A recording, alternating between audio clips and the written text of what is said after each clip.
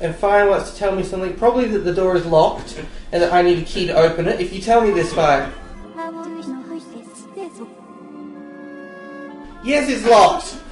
Oh, is that what I have to do? I have to find the key. Is that what happens when I don't have the key? I have to find it. Thanks, halfway through the game. So yeah, look at that. Treasure.